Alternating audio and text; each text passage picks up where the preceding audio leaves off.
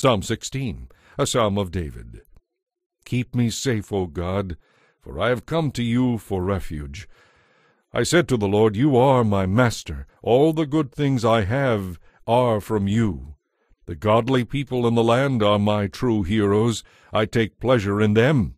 Those who chase after other gods will be filled with sorrow. I will not take part in their sacrifices, or even speak the names of their gods.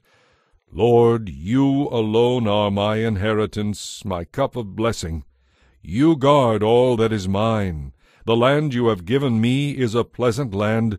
What a wonderful inheritance! I will bless the Lord who guides me. Even at night my heart instructs me. I know the Lord is always with me.